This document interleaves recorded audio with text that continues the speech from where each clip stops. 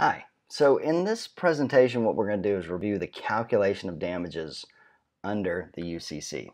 Remember, the goal of remedies under the UCC is to put the non-breaching party in the same position as it would have been in had the contract not been breached. Thus, the UCC attempts to make the non-breaching party whole, to put them in the place they would have been in had the contract gone through. And it does this in large part by requiring the breaching party to pay money damages. Money damages are the preferred remedy. Now remember, damages are not about punishment. Instead, contract damages are meant to encourage the parties to stick to their contract, unless it would be economically efficient to breach. This is called the economic theory of breach, which holds that sometimes a party should breach a contract if it is economically efficient to do so. And as a result of the economic theory of breach, sellers tend to breach in a rising market and buyers breach in a falling market.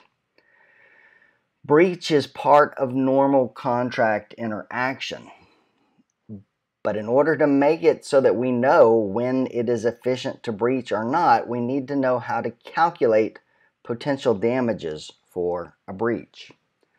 We'll start with a buyer breach and the calculation of seller's damages.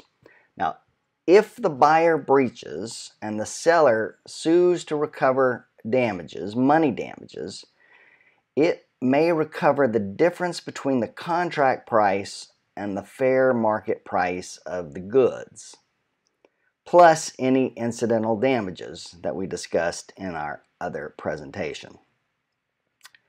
So let's look at a situation in which the buyer has breached and the seller is attempting to recover damages. So we have a company, Gritty Inc., which contracts to buy 1,000 widgets at $10 each from Withers Widgets. Later, Gritty refuses to go through with the purchase. Therefore, Withers then finds a substitute buyer and resells the widgets for $5 each. It cost Withers Widgets $200 to find a substitute buyer. Now, in that case, the contract price is $10,000. That's what Withers Widgets would have received from Gritty Inc. They would have parted with their 1,000 widgets and they would have received a $10,000. The market price is $5,000. Why? Because Withers Widgets is only able to resell the widgets for $5 each. So the actual market price then becomes $5,000. Plus the incidental. Remember, incidental is the cost of mitigation. Withers Widgets has a duty to go find another buyer, and it costs them $200 to find that substitute buyer. So in this case, the total damages are going to be $5,200. Difference between contract price and market price plus incidental. On your test, you'll probably have a problem similar to this, and it's a pretty straightforward matter to work it out. Let's look at what happens in the case of partial performance. If the buyer has partially performed, how do we calculate the damages for the seller? So in this example, we have a company called Mechanics, which has contracted to buy 600 toolkits at $10 each from Clayton, the manufacturer. Mechanics takes delivery of the first 100 kits, but then refuses to take any more. Clayton is forced to sell the remaining kits for $5 each, and it cost Clayton $500 to eventually find a substitute buyer. Whenever you see those kind of phrases, you know that's incidental damages. So let's look how we calculate this. The contract price is $6,000, meaning at the end of the contract, what Clayton expected to receive was $6,000 in return for these 600 toolkits. The market price, we have to actually look at two numbers. We have to look at what was the price received from the first 100 kits. Well, he sold 100 of them at $10, so that was $1,000. Plus $2,500 is what they received from the remainder of the sale of the kits, the 500 remaining that were sold at $5 each. Plus the incidental, $500. So in this case, the total damages would be $3,000. Difference between contract price and market price. And market price is going to be composed of the total amount that the seller received after mitigating. And we got to add in the incidental, the $5,000. So in this case, total damages would be $3,000. What about if there's no resale possible? This happens oftentimes in terms of specially manufactured goods where there is no market and therefore it's difficult to set a market price. In this case, we have Pan Am Motors contracts to buy 200 engines at $1,000 each from Scott Manufacturing. Later, Pan Am refuses to go through with the purchase. They breach the contract. Scott spends $5,000 to find another buyer for the engines, but is unable to do so. So in this case, the contract price is $200,000. The incidental damages, which you get to collect even though he was unable to find another buyer. Remember, it's the cost of mitigation. How much did you spend in an attempt to reduce your damages? And they spent $5,000. So in this case, the total damages would be $205,000.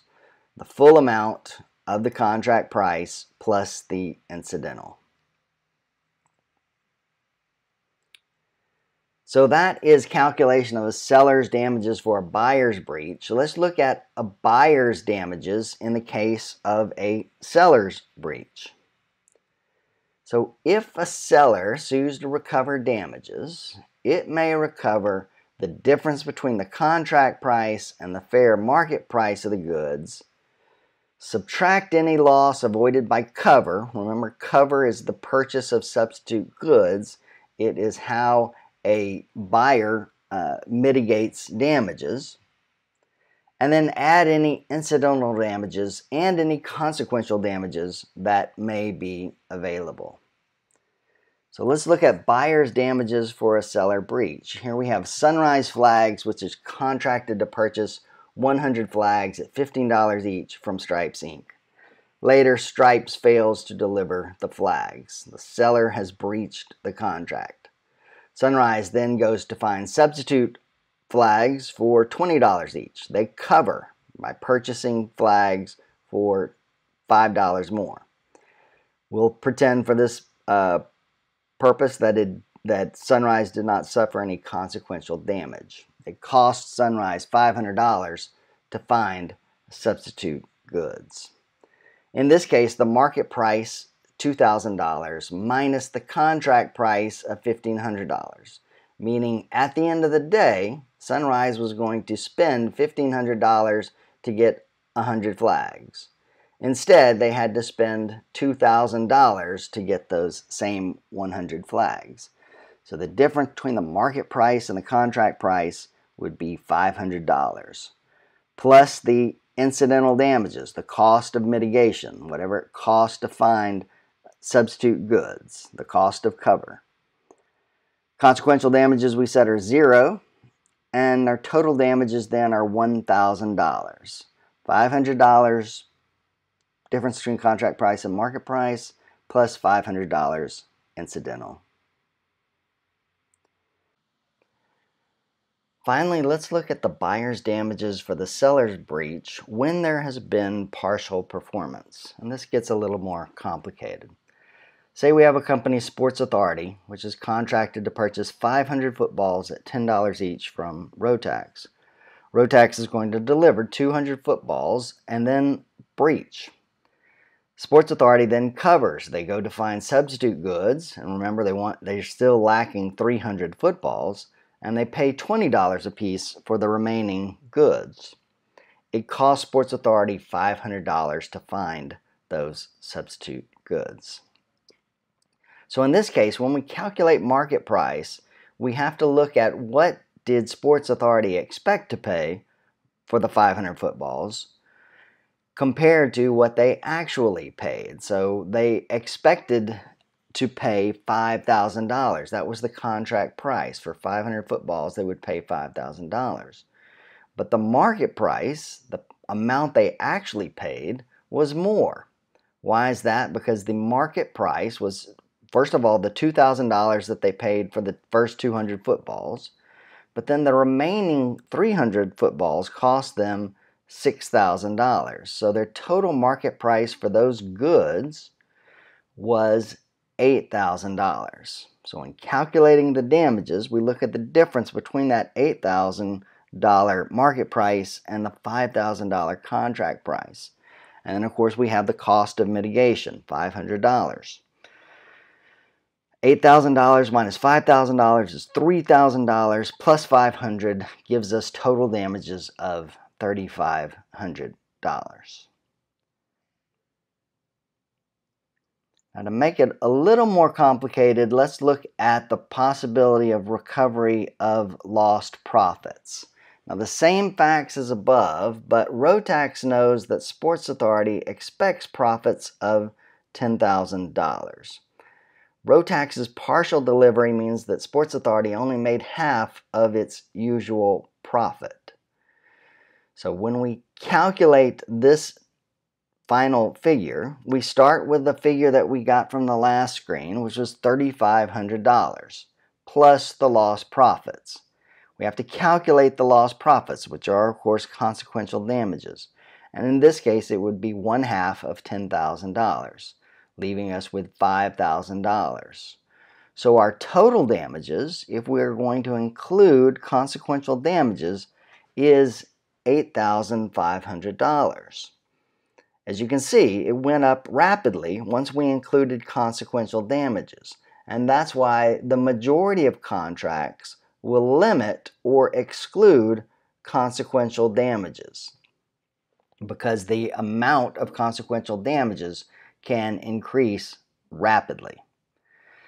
So contract price minus market price plus incidental plus consequential equals $8,500.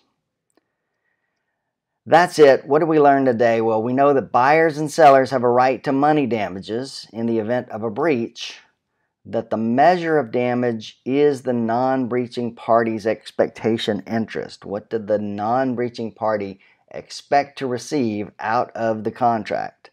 And finally, we know that we can calculate damages. On your test, I'm going to give you a little more time in which to take this third test, simply because I know that throwing math problems into a law test can cause some difficulties, and I don't want you to feel like you have to hurry. So you'll have 2 hours to take this exam instead of the normal 75 minutes. If you have any questions, as always, let me know, email me, call me, talk to me in my office. Thank you very much.